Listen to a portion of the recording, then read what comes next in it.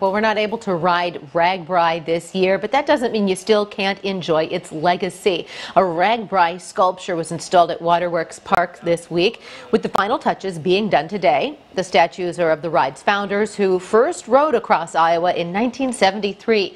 Since then, RAGBRAI has helped to grow the biking community into what it is today. The sculpture was created by Gail Fulwell, and it's something she wants you to get out and see.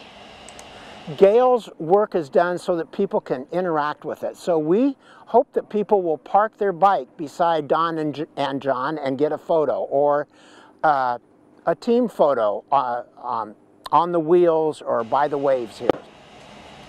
Now, since RAGBRAI is canceled for 2020, the Great Iowa Fall Ride is set to take place from October 2nd through the 4th. RAGBRAI says it will release more information on that this month.